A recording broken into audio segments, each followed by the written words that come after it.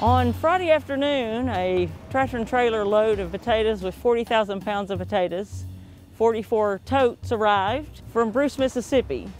The Society of St. Andrew helped us secure those from the farmer. We paid 10 cents a pound to the farmer, and that grant was secured through Kroger to help provide for the farmer to receive them and for us to only have to pay for the shipping of the potatoes to arrive. And then today, they're being picked up, many in the full totes that'll be bagged at the pantries. And then we're bagging 12 totes that will be picked up in individual bags to go out to the pantries and agencies around Knoxville and the local area.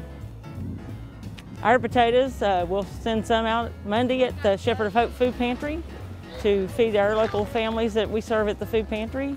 We'll send some with our meals on Thursday. And that we know that there are many hungry families who will enjoy these wonderful sweet potatoes. There's some white sweet potatoes, some red sweet potatoes. So lots of good nutrition in these, and we're so thankful for our families that are coming out in this cold to serve. Excited to have people back together in a socially distanced way to serve safely and to love our neighbors with potatoes.